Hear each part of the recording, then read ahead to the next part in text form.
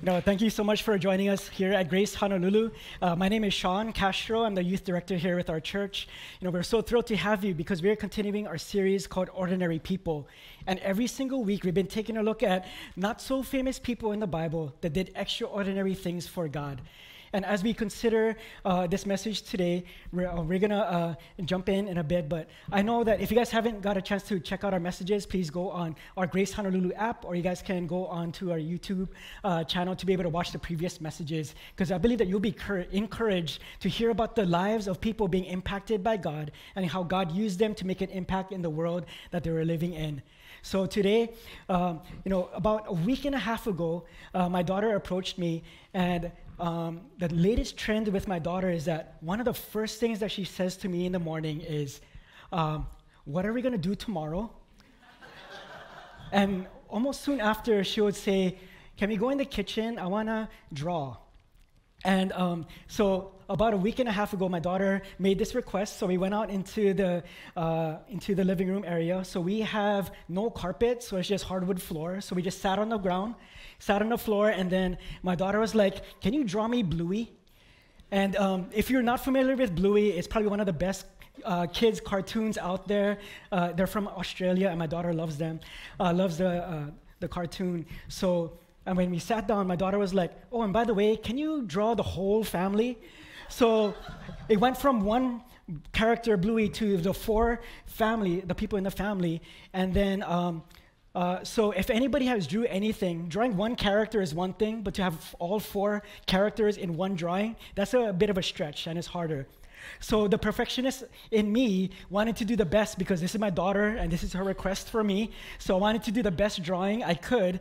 And so this is the drawing that I had with my daughter. And so that's the whole family. And soon after, my daughter said, hey, let's go color it. And by this time, this took way longer than I expected. And then I had work that I needed to get done also. So I was like, hey, Sophia, how about instead of doing markers, let's do paint instead?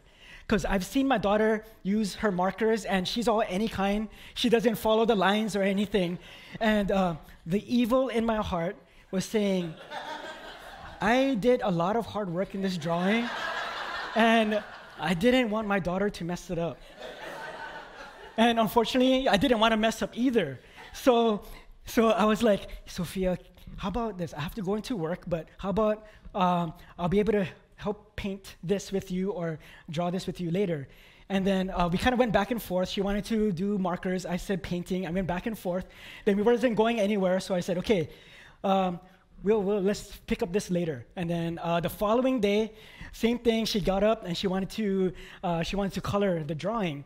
So there he was. And just when we were about to get started, she was okay with doing painting. So we got out the watercolor, and then after I sat down with her and I was like, okay, Sophia, I want you to follow me, okay? So if you guys know my daughter, she is a wild lady, so she wants to do whatever she wants. So the times when my wife and I tried to teach her, she would not listen to us. She would kind of do her own thing. So that's the kind of daughter I have. And but for the first time, she said, okay. So there she was. She was willing to have me teach her how to paint. So she's had paint in her hands for a couple years now, and she doesn't like to be taught. So this is the first time that she was okay. So there we were sitting on the ground, and I was like, okay, Sophia, okay, get some of that brown, and then we're going to take that, we're going to dip the brush into the water, and then we're going to take that brush, dip it into the paint, and now we're going to dip it back on the side of the palette so that you can take out the excess water so it doesn't overflow. So, and then my daughter would follow me.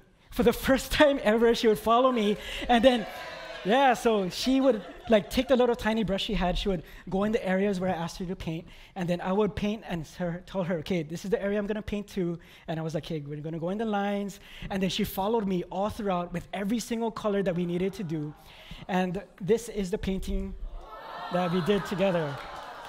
So for those of you who are online, you guys can see it, we'll show it up on screen too. So after we were done, I was really stoked because I didn't think it was going to come out this nice, to be honest.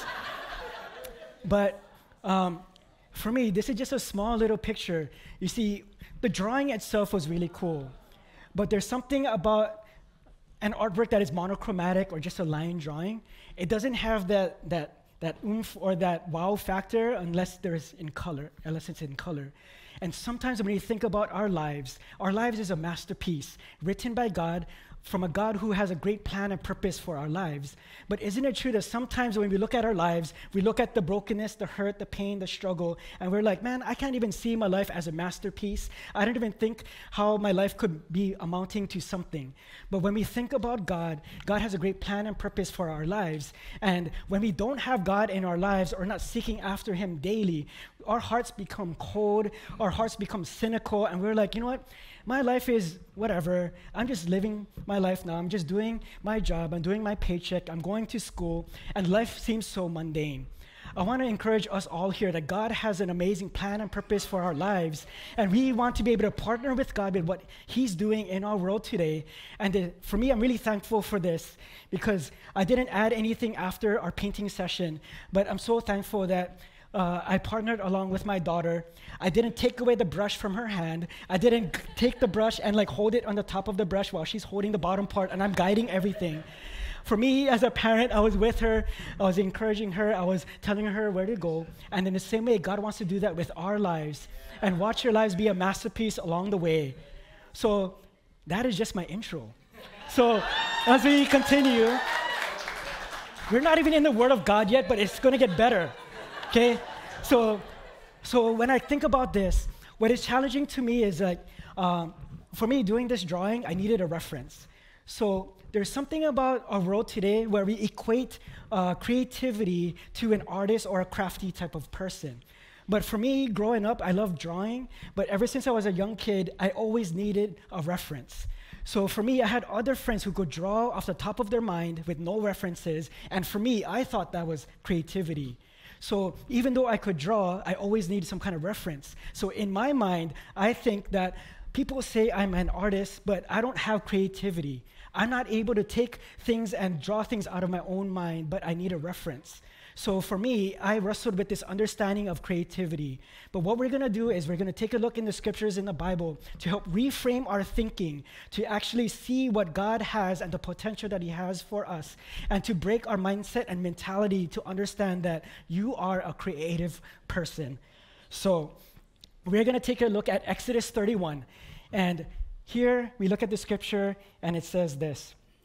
The Lord said to Moses, "See, I have called by name Bezalel, the son of Uri, son of Hur, of the tribe of Judah, and I have filled him with the Spirit of God, with ability and intelligence, with knowledge and all craftsmanship, to devise artistic designs, to work in gold, silver, and bronze, in cutting stones for setting, and in carving wood, to work in every craft. And behold, I have appointed with him Aholiab, the son of Ahisamach of the tribe of Dan, and I have given to all able men ability that they make all that I have commanded you." Let's go ahead and let's pray as we consider God's word. God, we thank you, Lord, that your word is truth that anchors our soul, and you want to speak to us afresh today. I pray, Father, that you would help us understand who you call us to be, Lord Jesus, and how we can be able to make an impact on the world that you place us in. So we thank you, Lord, for your amazing love. Speak to us afresh today. In Jesus' name, amen. Amen. Amen. So as we consider Exodus 31, we need to know what is happening. So here we need to know that the people of Israel, or the people of God, they were under slavery for 400 years by the Egyptians. And then God raised up Moses to lead the people of God, the over 1 million people of God, out of slavery into the land that he called them to go. And with that, on that journey, God brings them to Mount Sinai. And then God called Moses to go up to the mountain top to be with him. And then in Exodus chapter 20, God gives Moses the 10 commandments. And these 10 commandments were meant to define the nation of Israel, to set them apart from all other nations. Because we all know that every single nation has their laws, their way of life, according to their ruler. And God himself, Yahweh, God is the ruler of Israel. So there is Moses atop the mountain, and then God is with him, and God gives Moses the 10 commandments along with the laws about building altars of worship to him, laws about restitution, laws about social justice, about Sabbath and festivals and all that stuff. And then he goes on to even share about building the tabernacle as well. And chapter after chapter, God gives a very clear a distinction of what materials to make, what size everything to be, with all the different articles that were to be in this tabernacle. And then we pick up the story in chapter 31, where the Lord said to Moses, "See, in vision, the Lord has called by name Bezalel, the son of Uri, son of Hur, of the tribe and Judah." See, we need to understand that God calls us into relationship with him, and he calls us to mission. So for Bezalel, God had called him to do this very specific work. And it says that Bezalel was from the tribe of Judah. So when we understand the people of Israel, we need to understand that the people of Israel were consistent of 12 tribes. And every tribe was a descendant of Abraham. And Bezalel was from the tribe of Judah. And what's interesting to note is Jesus Christ came from this very tribe of Judah as well. And in verse 3, the Lord says, "And I, the Lord, have filled Bezalel with the Holy Spirit of God, with ability and intelligence, with knowledge and all craftsmanship, to devise artistic designs, to work in gold, silver, and bronze, to basically be a stoneworker, to be a wood carver, and all other crafts." So what we need to know about this is Bezalel was the very first person in the Bible that the Holy Spirit filled. So when we think about Moses, who led all of the people of God out of Egypt into the land, Moses, it was not written about him that he was filled with the Holy Spirit. Abraham himself, the father of our faith, Scripture did not say that he was filled with the Holy Spirit. But Bezalel, this guy who just worked in crafts, he was a master artist. He did these amazing things. He had this tremendous skill. He was the first person in the Bible that was filled with the Holy Spirit. You see, we need to understand culturally back then when God was revealing himself to the people, back in the Old Testament is a foreshadowing of the New Covenant or the New Testament of what is to come. So with the Old Testament, back in the day, the Holy Spirit would come upon ordinary people to do extraordinary things. And then after the people did great things, the Spirit of God left them. But here, we see that Bezalel was filled with the Holy Spirit. So what we need to know is that when God was bringing a point where he was going to bring the Savior into the world, when God himself was going to go into his creation, clothed himself with flesh, and was Jesus on the cross, Jesus living a perfect life to the will of the Father, then eventually Jesus died on the cross to pay the price for our sins. And Jesus, before he ascended into heaven, he said, "I'm going to leave with you an advocator, a helper, the Holy Spirit that is going to be there with you." And not just be with you, the Holy Spirit is going to be in you. So you and I here today, when we have a personal relationship with Jesus Christ and receive him as our Lord and Savior, the very Holy Spirit of God regenerates in your life, and that you become a new creation in him. And the desires that we once had for sin and all that dies, and our heart, we become a new creation in God. We become born again, and our desires is not to sin, but our desires to honor God and to love him and to love others. So what is really amazing about this is that when we put our faith in Christ, we need to understand that our body is a temple of the Holy Spirit, and the Holy Spirit resides in us. And for me, as an artist, just trying to figure out life, and when it came to faith in God, I started reading the Bible, and Genesis chapter 1, it helps us give a greater and bigger bird's eye view picture of what it means to be filled with the Holy Spirit. And in Genesis chapter 1, if you guys remember, God created the heavens and the earth. And if you look at it from the very beginning, the Holy Spirit was active, moving, and part of creation and creating things. And here we find in Genesis 1:27 that says, "So God created man in his own image, and the image of God, he created him, male and female." So for me, as I continued in college, and as I continued to dive in on what it means to be an artist, and what it means to be a man who loves God and wants to honor him with my life, when I began to read the scripture and began to study it, I began to understand that you and I here, every single person, whether you put your faith in Jesus or not, if you are a human being, you have tremendous worth in God's eyes. And because you are made in the image of God. Nothing in all of creation that God made did not have the image of God marked upon their life. But you and I here, we need to know that we are made in the image of God. So that means that we have a creative, and we have a likeness of God. So if God is a creator, God that created everything into motion, and the Holy Spirit is residing in us when we have a faith in Him, that means that we are in touch with the God of all creativity to be able to do the work that He calls us to do. So the point that I have here is the Holy Spirit gives us the creative ability to do the work that He's called you to do. The Holy Spirit gives us the creative ability to do the work that He's called us to do. You see, in our world today and in our lives, we oftentimes keep everything separate. This is my school life, this is my family life, this is my friends that I hang out with, and we keep everything separate. But here, when we understand God and when we understand our lives are entirely sacred because we're made in the image of God. And when we put our faith in Christ, we not only have the creative capacity, but now you have the creative capacity as to which God intended humanity to be. So there's a slight distinction there. And for me, when I began to understand this as an artist studying at UH, I began to understand and to reframe my thinking that, yes, I'm not a creative person in which I can draw things off the top of my head, but I can be able to take whatever is made or whatever is online, like a picture. I can be able to have a concept. I can be able to take apart different aspects of a drawing or a painting or a picture, and I can be able to remake my own story to it. And then even before, I guess, Photoshop was there, I would use Microsoft Paint. I would use whatever materials I had. I would take whatever pictures I had. I would try to set up my camera to do certain movements with my arms or legs or something so that I can be able to see and visually get a reference. So for me, God had to reframe my thinking that, yes, I am creative, but in a unique way. So we need to understand that when we understand God, that we are created in His image, He gives you the potential to be creative.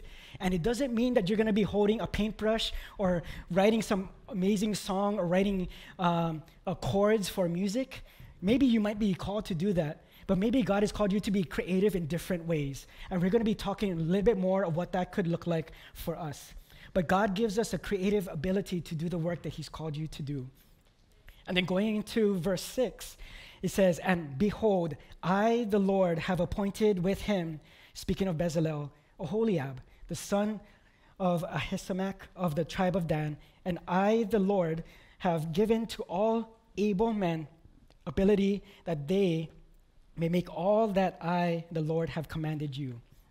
And then in verses 7 to verses 11, God gives specific things for Bezalel to make.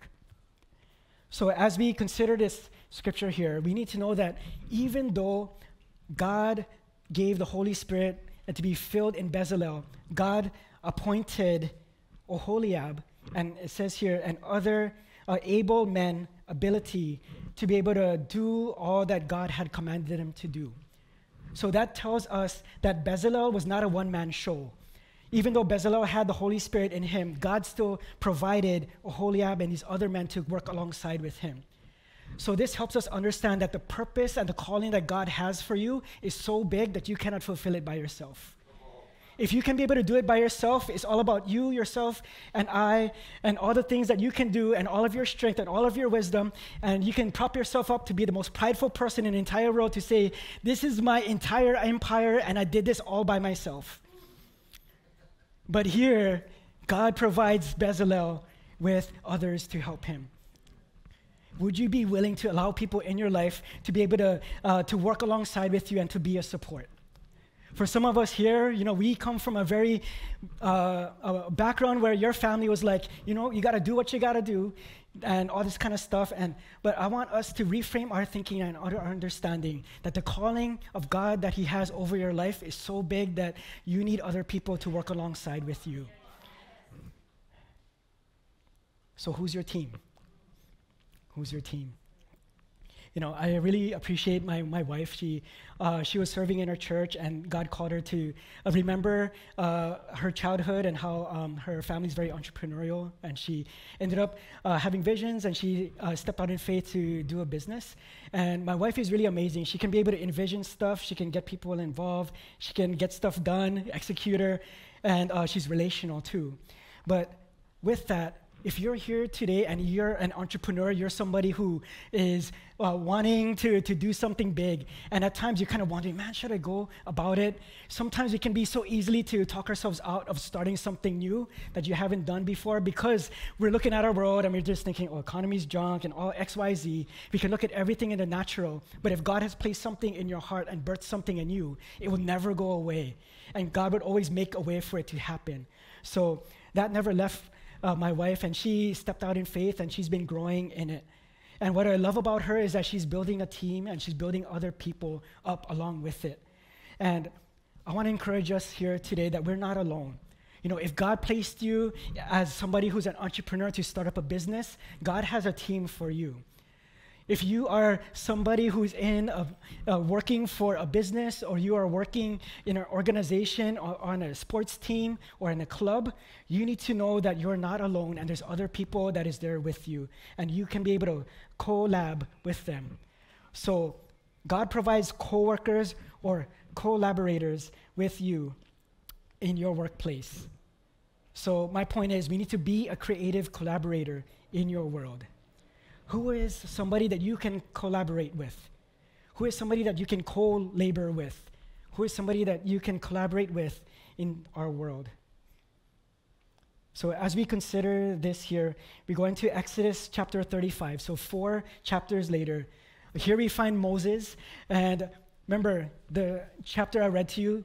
God told Moses, like, hey, I've called this guy Bezalel and Oholiab, and they're going to do the work of the tabernacle. But now, 4 chapters later, Moses actually had to find Bezalel in the midst of all the people of God. And then after he found them, he gathered all of Israel, and he said this. Then Moses said to the people of Israel, see, the Lord has called by name Bezalel, the son of Uri, son of Hur, of the tribe of Judah, and he has filled him with the Spirit of God, with skill, with intelligence and knowledge and craftsmanship. And he begins to say all of the good things that he does and the things that he does excellently. You see, Moses was doing something significant here. You see, Moses, even though he was the leader there of the people, Moses said, hey, this guy Bezalel, he's going to build the tabernacle, and he publicly acknowledges Bezalel's leadership in doing this project and the competency that he has to be able to complete it. And the point that I have here is that we need to allow the Holy Spirit to empower you to be excellent in what you do. You see, for Bezalel, sometimes you think like, was a person gifted? Was it naturally talented? I really believe that God gives us gifts and talents, and it's up to us to develop it. There's certain things that we do well compared to other things, and as we continue to develop in that particular gifting or talent, God begins to do something in us. And sometimes when we become better at the craft or something that we're doing for work, it comes really natural to us, and what usually happens to most of us is that we stop growing. This past, the first service today, we had Uncle Norman Fukumitsu. He's one of the heroes of the faith here at our church. He's been with us for several decades. He's 85 years old. Many of the projects that we have done here at our church, he helped oversee it or help bring creative insight into what to do. And at 85 years old, he's walking, he is sharp, he is able to figure out things. And as I was talking with him, he was just sharing with me the importance of being a learner. And he's a lifelong learner, and he was just saying, you know what, when I go into a project, he's just full of joy because he knows that this is an opportunity to do something and it's going to look different, so he finds joy in the difficulty of trying to figure out. So he enjoys asking the question why. Why is it like this? And for me, it's so encouraging because as someone as old as he is and as classic and vintage as he is as well, I want to be like him when I'm 85 years old. And so we're never too young or too old to be excellent in what you do. You see, the tendency is we get better at something and then we coast. We are good at something, whether you're in whatever job you're in as a teacher, if you're a realtor, if you're doing working, folding clothes, whatever industry you're in, there's things that you got to do. And over time, in faith, hopefully you have some kind of rhythm where you don't have to think anymore and you just do it. But here it says that the Holy Spirit empowered them to do the work. And I believe that with Bezalel, he was excellent in what he did. So much so that he was able to do the next thing, which is in verse 34. He says, and he, the Holy Spirit of God, has inspired Bezalel to teach. Both him and Oholiab, the son of Ahisamach of the tribe of Dan, the Holy Spirit has filled them, Bezalel and Oholiab, with skill to do every sort of work, to be an engraver, a designer, embroiderer, and even a weaver. So we need to know that the Holy Spirit inspired Bezalel and Oholiab to teach others to do the work. For us here, if you're working and you know the ins and outs of your job, it's so easy for us to be mindless, and we can be in this place of, I know it all. And how powerful would it be if we were to look and to reframe at our work and to say, you know what, Holy Spirit, can you inspire me to teach others? You see, there's a tendency in our culture today when you have a couple years under your belt in your particular job or profession that you're in, sometimes you're like seeing the new guy or the newbie getting into work and they're like messing up, they're like not doing well. And sometimes the pride in us is like, oh yeah, I was there. Yeah, good luck to that guy. He's gonna struggle for a bit, but he'll get it. But it says here that the Holy Spirit inspired them to teach others. Are you inspired by the Holy Spirit for you to teach others what you're doing at work? Sometimes I know that in industries where you're starting a business and you're trying to figure out stuff, you begin to find vendors and all these different things. And then at times it's hard for you to say, because sometimes people might ask like, oh, where do you get your stuff from and all that. And sometimes even as business owners, we keep things a secret and all that. And there's a secret sauce to what you're kind of doing. But here, I think what is so important and what's so powerful is that the Holy Spirit inspired Bezalel and Oholiab to be able to teach the other workers. So the twofold thing that I want to call us to do as Church Ohana is to be teachable. There's always going to be somebody who's smarter than you in that craft. For me as an artist, there's far more greater artists that are out there. But whatever you know, are you willing to be able to teach others?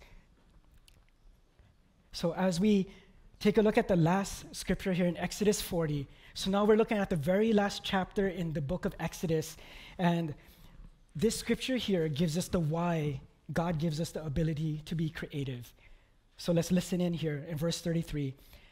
And he, Moses, erected the court around the tabernacle and the altar and set up the screen of the gate of the court. So Moses finished the work. Then the cloud covered the tent of meeting, and the glory of the Lord filled the tabernacle. The glory of the Lord filled the tabernacle. You see, for us here being in Hawaii, one of the most isolated places on earth, sometimes it's hard for us to even wrap our minds around the tabernacle. And maybe you might have been a Christian for a long time. You might not even know how the tabernacle looks like.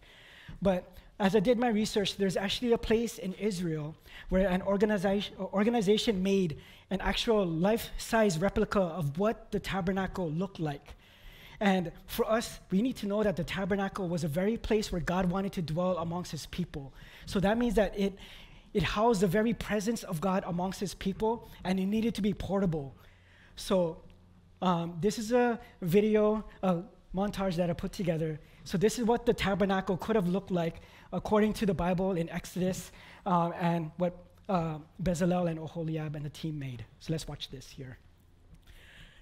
So the tabernacle was about 75 feet wide and 150 feet long. When you walk into the tabernacle, there's a courtyard space, and then that's the place where the people of God who had sin in their life and they needed to bring in an animal to sacrifice on behalf of their sin.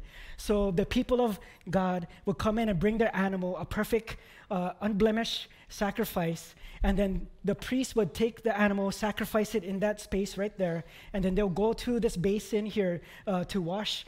And this is like a place of representing God's judgment and also God's grace over the people. That when you walk into the tabernacle itself, you walk into it, and every single item that is in there was distinctly written by God to do. So whether it's this lampstand here or the table, there's so much intricate details that God wanted to do because this was going to be his dwelling place. And as you go further in, this is the altar of incense. As Pastor Randy was praying, the incense or the prayers of the Lord, of the people goes up to the Lord. And this is the example of the garments that were to be made for all of the priests. And every single detail of there represents something. And then now we go into the Holy of Holies, the most holiest place in all the tabernacle. And all it had was the Ark of the Covenant that had the very presence of God and also the 10 Commandments there.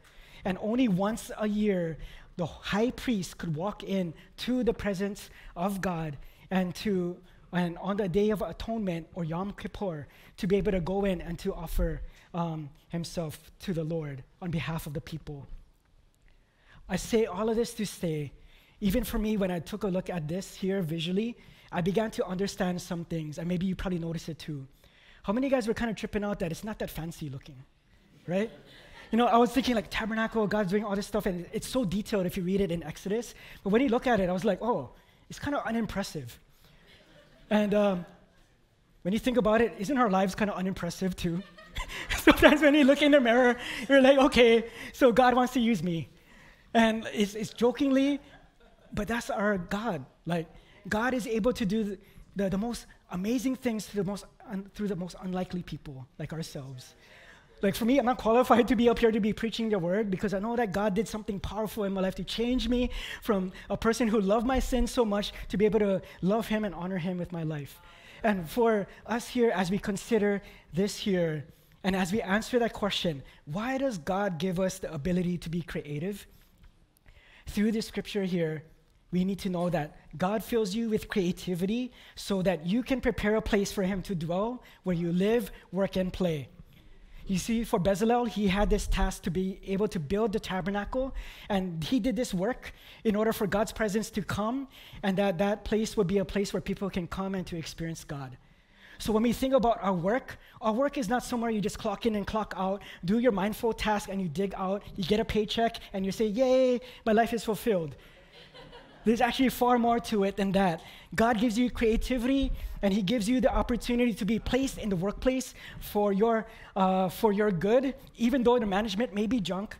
Maybe your coworkers seem a little bit unfriendly, but God has you there at your workplace, in your family, in our marriages, in our children's for a purpose. So when we begin to see that God gives us creativity so that we can usher in God's presence wherever we go, that changes everything. For me, when I came to faith in God as a college student, I wanted to be able to share others about Jesus Christ.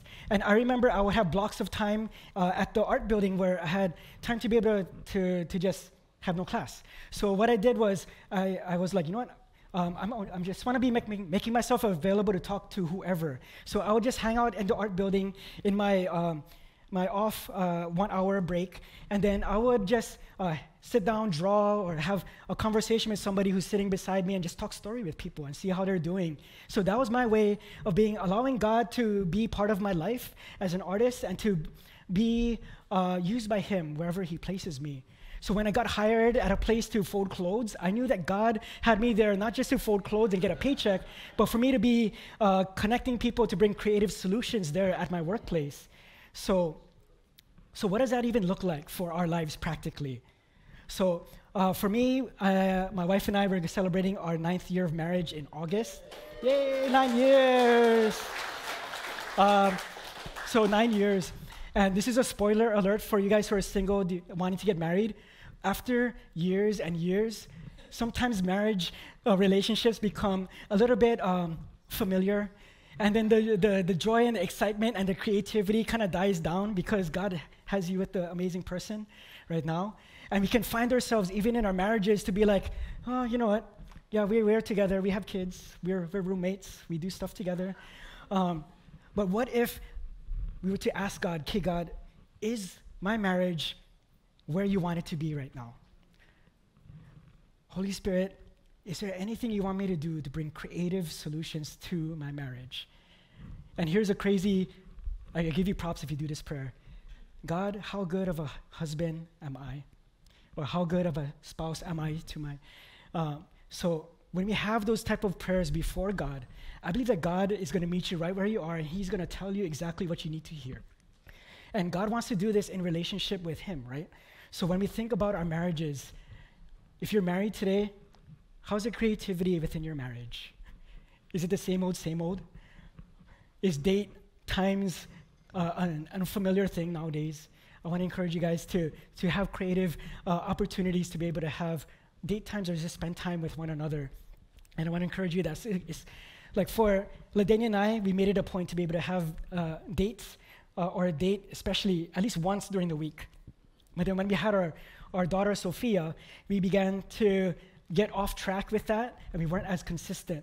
But we wanted to make it work because the best gift that we can give to our daughter is a stable marriage, a loving marriage, a marriage where the husband and wife actually talk, a marriage where we're sleeping in the same bed, and to be able to give our daughter a picture of what it looks like to have a marriage as God intends. So with that, we had to fight for our schedule. When we had to work through our schedule to say, okay, when can we make it work?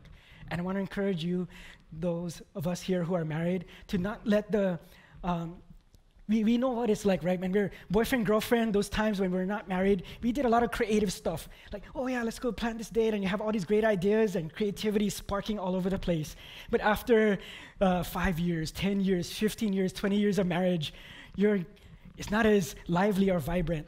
How powerful would it be for God, the Holy Spirit, to meet you right where you are and to give you some creative ideas to spark some life into our marriages? And children here, for my wife and I, we have Sophia, and she loves drawing and stuff. And we are guilty too at times when we have our daughter look online and have screen time and stuff. But we made it a point to where we're going to put filters on it, and we're going to put time limits on it as well. So we encourage our daughter to do fun stuff or crafty stuff. So as much as it was irritating at first, where she would take pens and stuff and draw all over the walls, when she would paint stuff and it goes all over the floor, and as much as I was an artist, but seeing all the mess there, it gives me so much stress. But God was doing something in me where I needed to set up my daughter for success, and I wanted her to have tactile things where she can be creative with. So we put crayons in her hand, we put markers, we put paints, we gave her pencils, all that stuff. We gave her Legos. And even as I was preparing this message, my daughter was on her own. She just went to the table right in front of me, and then she started taking out her Legos and she started making stuff. And she was like, "Look, Daddy, look, look." And for me, it warms my heart, because not only is she exercising her creativity, but she is she's looking at stuff on screens and stuff, and she's getting a bigger sense of the world that she lives in.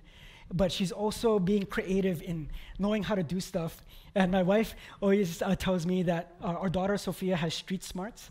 And so one of the things that just this past week, Ladenia took my daughter out to go out and pick flowers. Sophia likes flowers and stuff. So she went out, they were picking flowers, and Ladenia was telling me that Sophia was like, "Where are we going to put the flowers?" And then Ladenia was like, "Oh, I forgot the container at home." And then Sophia was like, she took off her hat, and she was like, "Oh, we can use this." So as small as it is, that's creativity at work, you know? So for us here, we need to set our children, our next generation up for success and give them the tactile tools to be able to learn creatively for themselves. For me, as a dad, there's a part of me that wants to take a hold of the paintbrush and take a hold of her hand to be able to draw stuff. And partly my daughter's thing is she doesn't want help, but I've been seeing changes in her where she wants to be led. She wants to be able to learn. So for us here, we need to be able to set up our children, the next generation, up for success and to be able to help them. And as we consider family, I grew up in a family where my mom ran a care home, so we had 5 elderly people, always senior citizens, and I seen how my mom worked hard every single day, and we were really family to them. And my mom, she never took a vacation, ever. Vacation was never in our vocabulary as a family.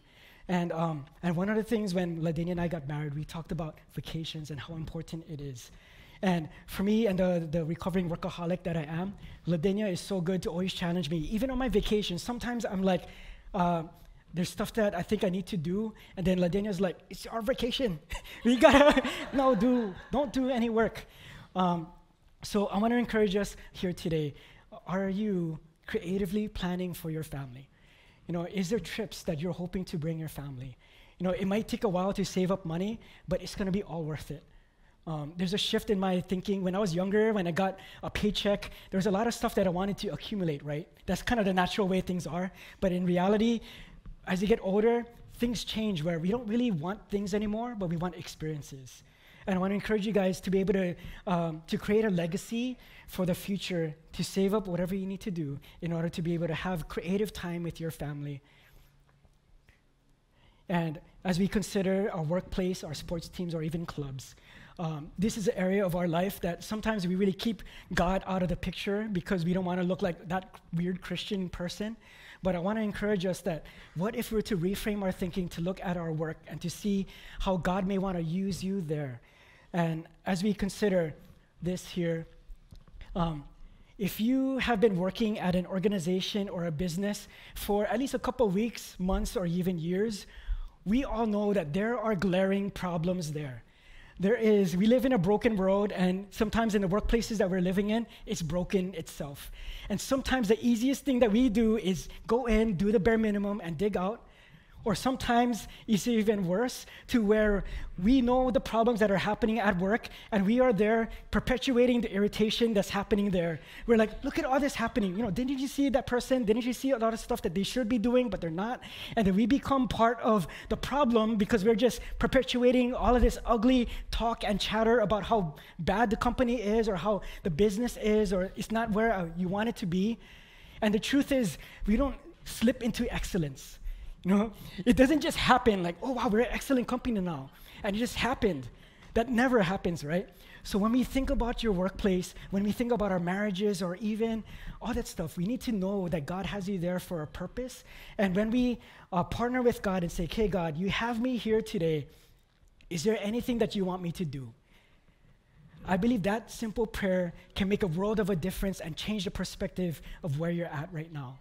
You may not enjoy the work that you're doing, but God may change your heart in doing it. And you might even see a change in the atmosphere of your workplace. So as we come to a close here with this message, what would it look like for you to bring creative solutions to your world? What would it look for you to bring creative solutions to your marriage, in your children's lives?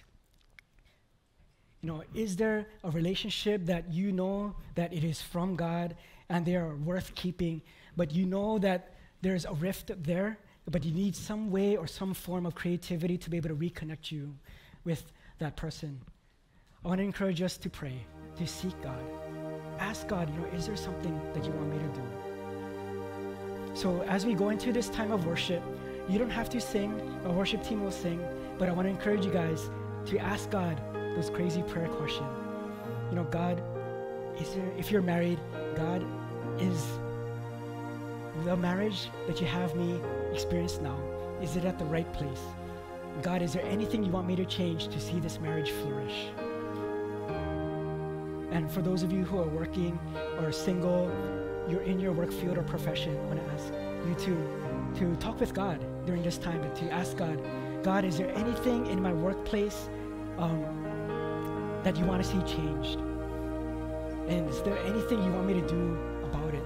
Even as you dropped in pictures or words of things you want to see change happen in our marriages, our families, our workplaces, wherever you have us. I believe, Lord, that you've risen up faith in your people to believe.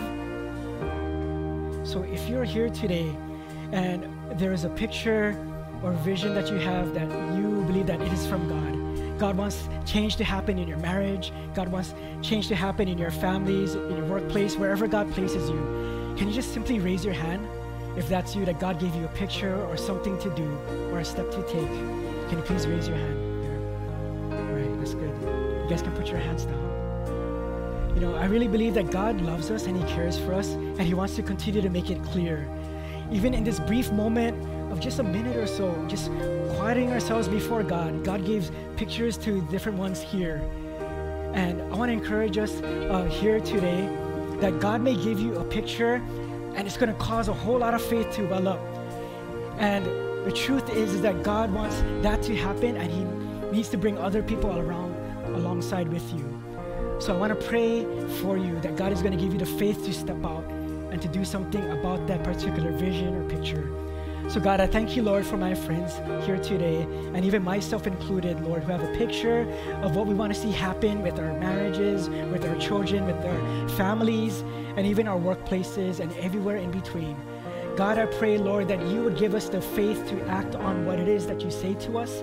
And I pray, Lord, that we thank you that we are not alone, that the Holy Spirit is with us to give us the strength and even the wisdom and the know-how and the creative solution in order to see things happen. So we acknowledge, Lord, that this vision is not from us, and God is from you. And I pray, Lord, that you give us the strength and the boldness and encouragement to step out.